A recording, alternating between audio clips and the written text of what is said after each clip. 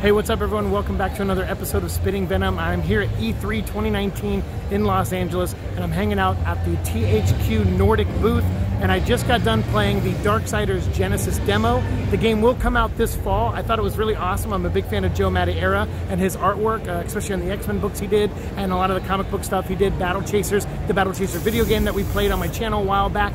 You know, I'm a big fan of his stuff, and when I heard he was doing another Darksiders, he was involved with this, and they were kind of do like a dungeon crawler, but with co-op in it. It was really fun. I got to play the main storyline, and I got to play a boss demo as well. So there's two different demos here on the floor. I got my hands on both of them. It was really, really awesome. I had a lot of fun, and I would say if you're out there and you want like a fun, you know, button mashing, you know, action game that kind of has like an over-the-top dungeon crawler look to it, this is really, really up your alley. It's a little bit different than the other games. There's two main characters, War and Strife.